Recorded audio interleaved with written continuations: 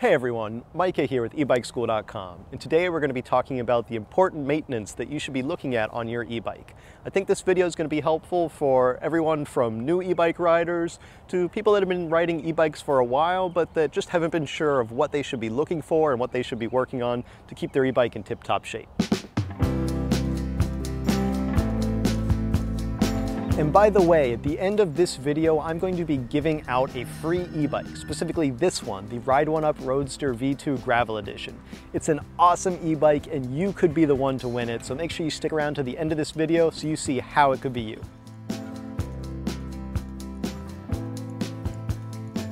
In my opinion, brakes are the most important part of an e-bike, so we're going to start there and look at how to keep your brakes tuned and in good shape.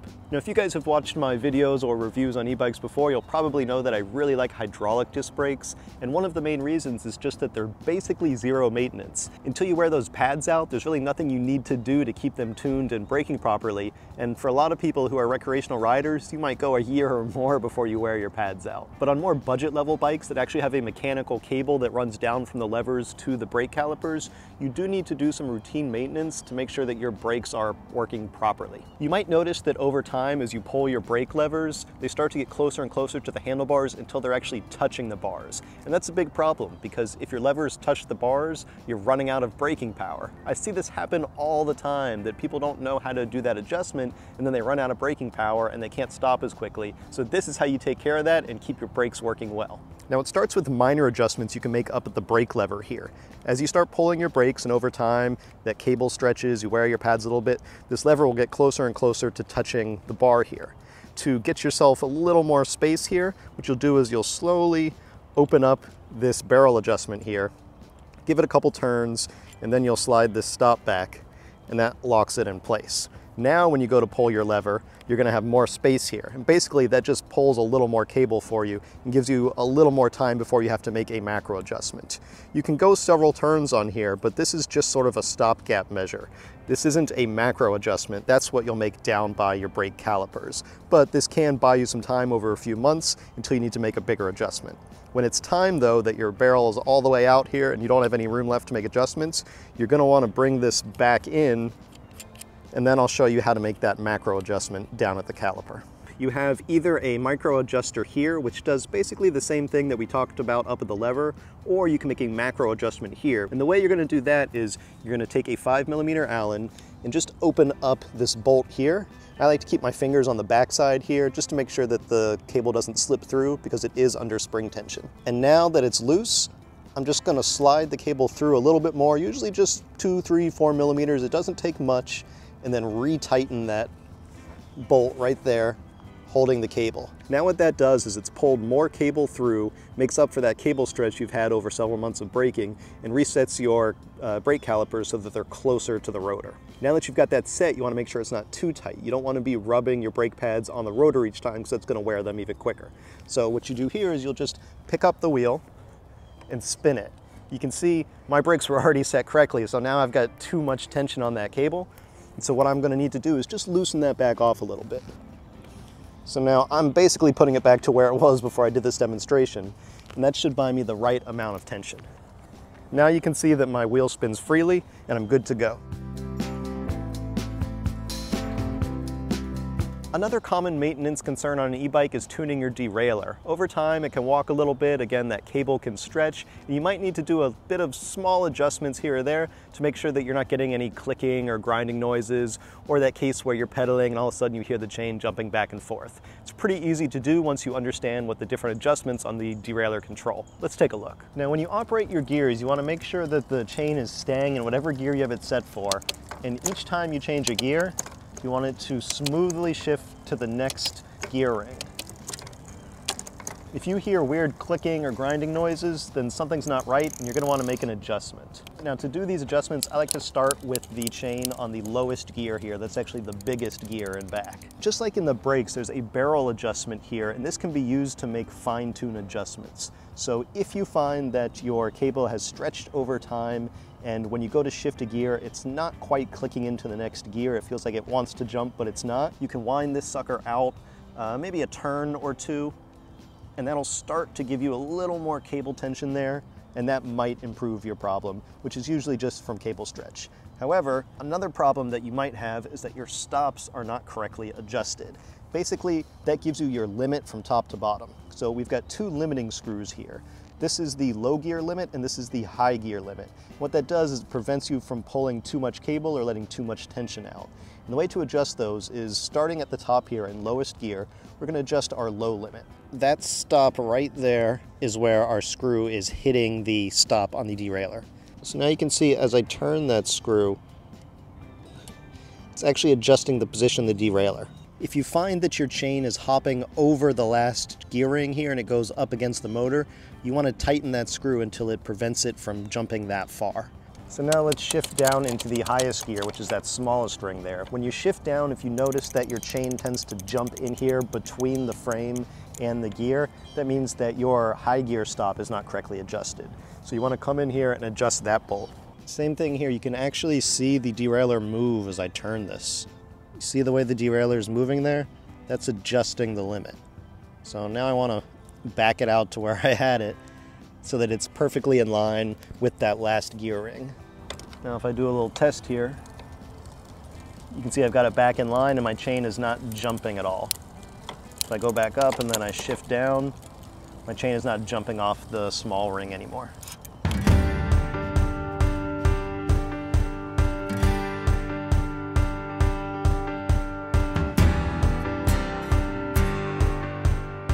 Next up, let's talk about battery maintenance. Now, there's not a lot to do in terms of battery maintenance. Really, you just want to keep it dry and clean. If you're riding out in the rain, make sure that you take your battery off afterwards, dry it out. If the contacts are dirty, make sure you clean those off. Those are the main points. But there are some things you want to consider regarding your battery to keep it in good condition. On a bike like the Walkie X3 here, the battery is hidden inside the frame. It's kind of out of sight, out of mind, and you might forget about some of this stuff. So let's go over some key points here.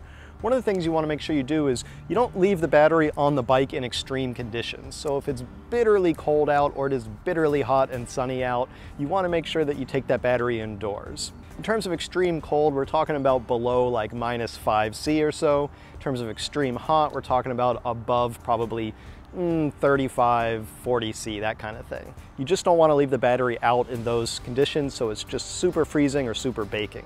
Some bikes like this, it's a little more of a chore to get that battery out, so you want to make sure you actually do it. You know, in this case, you got to fold the bike and pull it out, so you don't want to just forget about it. Like I said, out of sight, out of mind sometimes. The next thing though is charging. You want to make sure you don't charge this battery below about 0°C or above about 30°C. The battery likes to be in a nice comfortable temperature range, and you can actually do damage by charging it when it's too hot or too cold. You also don't want to store it at a full charge. If you're going to be leaving your bike for more than a couple of days, you want to drain the battery a bit. If you can leave your battery at about 50% charge, maybe you're going on vacation or you're not riding for the winter, that's the best bet. But if you can't drain your battery to 50%, maybe you charged it up all the way and then you're going on vacation, you're not gonna have a chance to ride it, even just draining like 5% out of the battery, just do like a quick loop around the block, will help get it below 100% because you just don't want to leave the battery at 100%. It's just not good for the chemistry and it will make the battery age quicker, staying at full charge for long periods of time. Next up, let's talk air pressure. Now, especially if you have fat tires like these, it's even more important to watch your air pressure. With narrower tires, it's pretty obvious to see when you start losing pressure. You see that sag more, you might even feel the rim hit, which you want to avoid. But with these fat tires, they're a little more forgiving and you might not notice that your air pressure is dropping over time if you're not keeping up with it.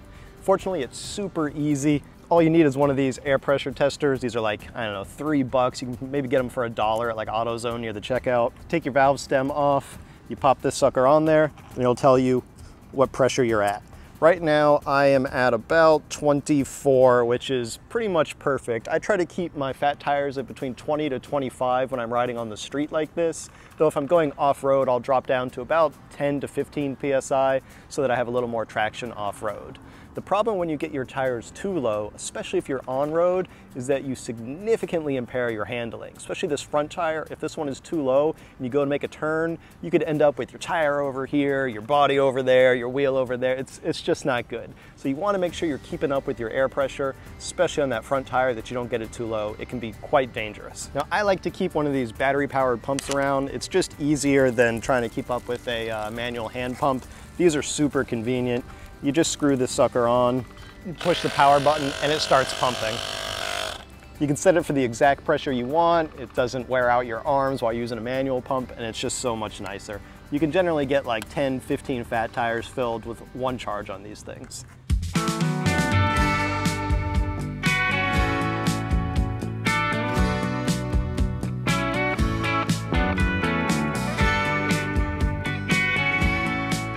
Another area to consider for maintenance are your spokes and your wheels. Now, most of the time your spokes are probably going to be fine, but if you're a heavier rider, you do more miles, or you've got a more powerful hub motor, you could find some spokes starting to loosen up.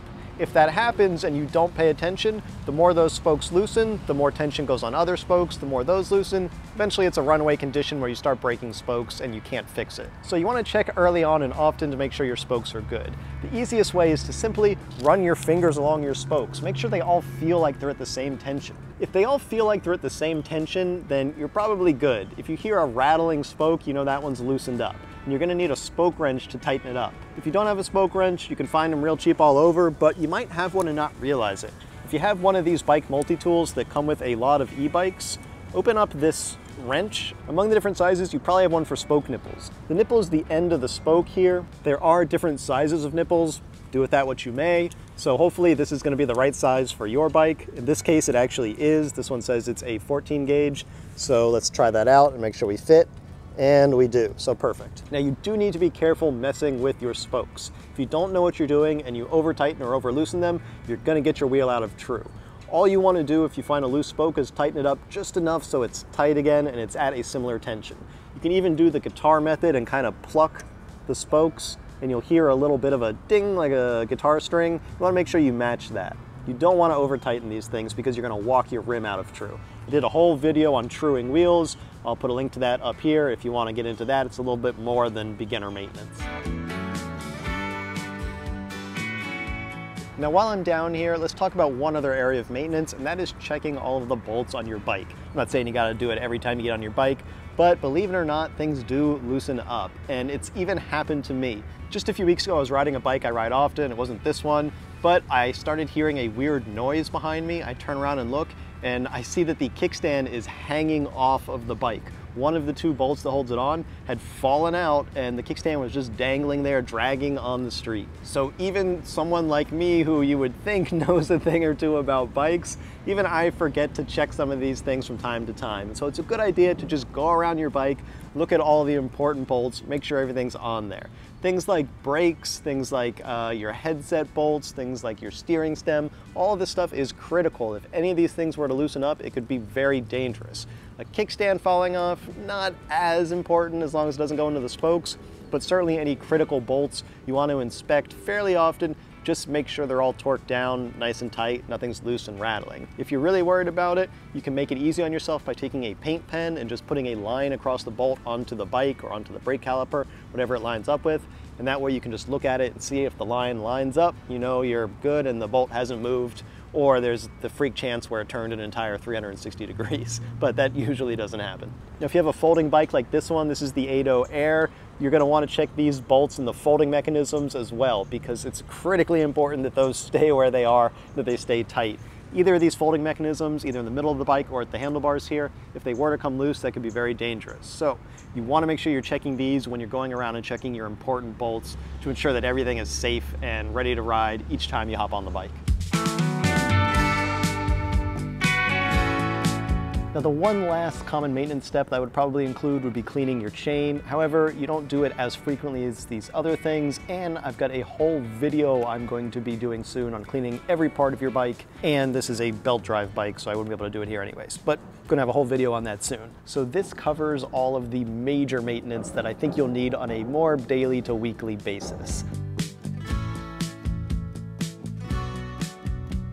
All right, now like I promised at the beginning of the video, I'm going to be giving away this e-bike, the Ride One Up Roadster V2 Gravel Edition.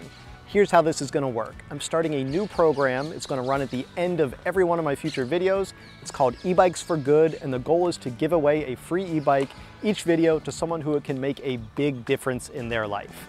Now, in my years in the e-bike industry, I have seen firsthand how much of a difference an e-bike can make in someone's life, especially someone who otherwise wouldn't be able to afford an e-bike.